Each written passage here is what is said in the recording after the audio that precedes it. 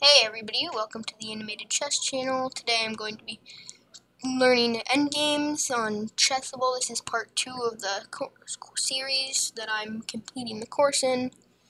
Yep, make sure to like, subscribe, leave a comment down below. And yeah, I'm also streaming this on Twitch to 2 people that are currently watching it live. So thank you to those 2 people. Okay, so we're going to go to the next lesson. And so if the king is beside the pawn, but further back, it's the same thing. You can just 2 squares in front of the pawn when you can't get opposition, and then 2 squares in the front of the pawn, then opposition. Then within 2 squares in front of the pawn. So this is just literally the same thing that we just did. So 2 squares in front of the pawn. You stay 2 squares in front of the pawn. Now you get opposition when you can't stay 2 squares in front of the pawn. Now you stay 2 squares in front of the pawn, and it's a draw. So if king there, it's stalemate. And if king anywhere else, you just take the pawn. So, okay.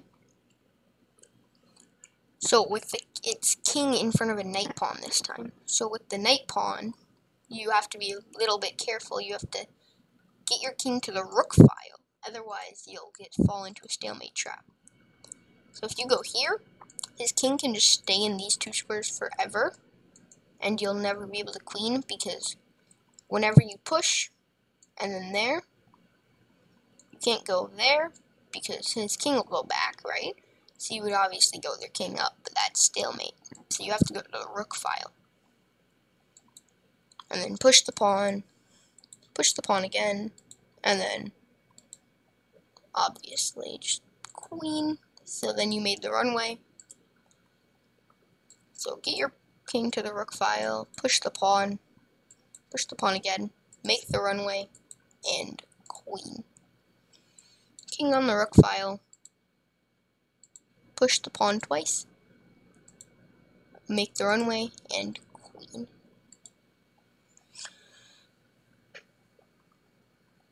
Okay. So you can still win this, but it's a bit more difficult, and the opponent can set up a trap. So you have to go there, and then now you get the runway, but you have to be careful here. This is what I was saying. You can't push. So if you push your pawn, the king can't go anywhere, and that's stalemate. So you have to go there, and then it's the same position, and then you go to the rook file. You can't get greedy right away and make the runway. Or you make the runway, but you can't get greedy and use it. You have to make the runway on this file. Oops. I was trying to show you guys something, and it just... Oops. I keep trying to show you guys something when I know that it's not.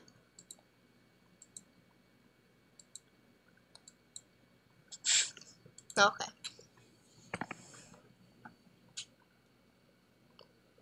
White, yeah, see, so white loses, is dead lost. This is the position that we were looking at. But here's the trick, but it's going to show us a trick here that white can try. Okay, so king and b1, taking the opposition.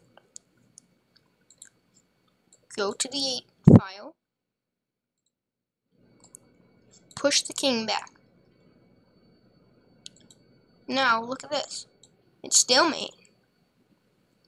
He messed up.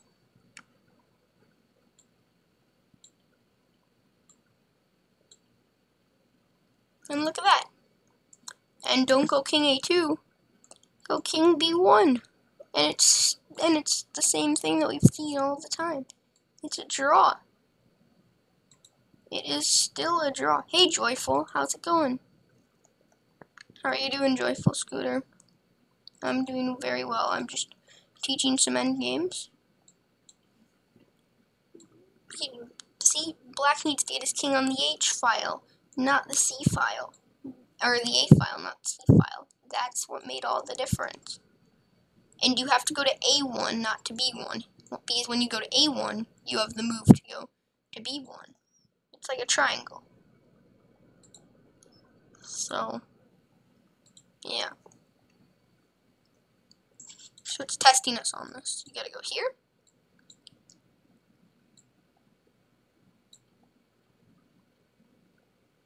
And then push. And then since it's the defender's move, he can get out. You can do that, but only if it's the defender's move.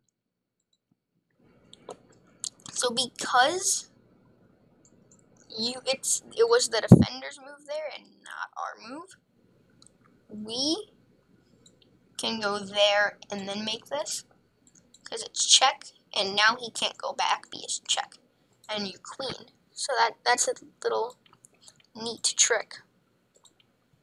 It all depends. It shows that all endgames just depend on whose move it is.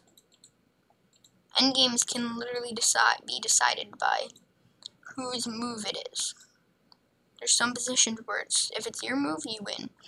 If it's not your move, you lose. There. Okay. So the rook pawn is useless here. You just shuffle back and forth forever. Just forever. A1, B1, A1, B1, A1, B1. And they can't do anything about it. They can never kick you out. They can just never kick you out. That's hilarious. And you just never let the king make the runway. Right?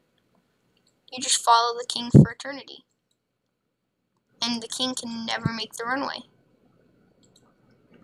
And it'll be a draw. Okay, so the king, so you gotta move your king up.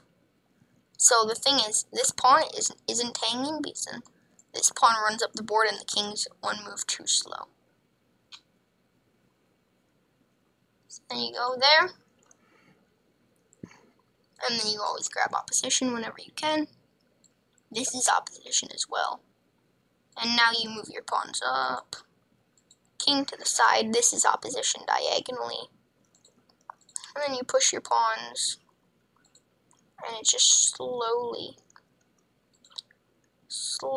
but surely, you're making progress. And now, oh my gosh, this is just, and then you make the runway finally. And then you queen and win. So, and then, I like how it makes me find the maiden too and not. So grab opposition, opposition again, push the pawn, opposition a third time,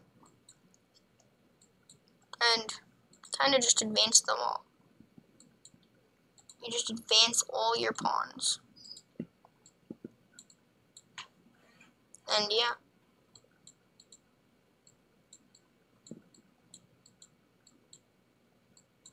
And that's about it. And that's the game. But I guarantee you almost nobody, if they haven't studied like these basic end games, will not know how to do it. So it's very useful to know how to do, at the very least. So yeah, so white has to, yeah, that's right. So white's king is very far away.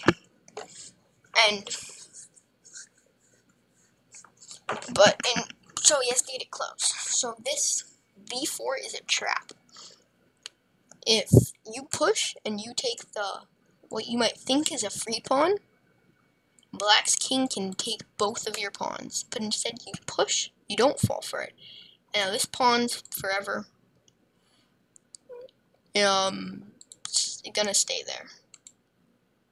So yeah, then this is gonna be the last position of the YouTube video.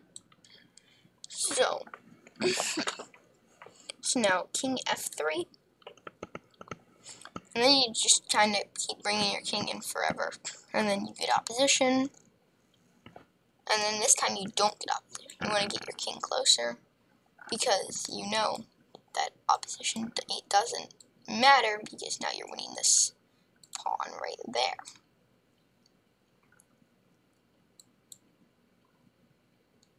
And now your two pawns you're connected past the pawn, just charge up the board forever and ever. And it's useless to try and stop them. So here, I don't agree with c7. Actually, I do. No, I don't. I don't agree with c7. I would have gone king there and made the runway right away, but this move also works. So you just push your pawn, and then you make the run. Oops. And then you make the runway, and then you queen. So kind of just keep bringing the king in. Ooh. It's an alternative, but you just forever bring the king in, and then push the pawn to get to that pawn. So you can get to that pawn, move over, and run your pawns up the board.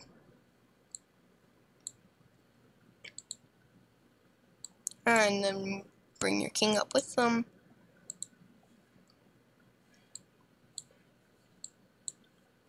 And then make the runway. And then queen. Oop, it is an alternative, huh?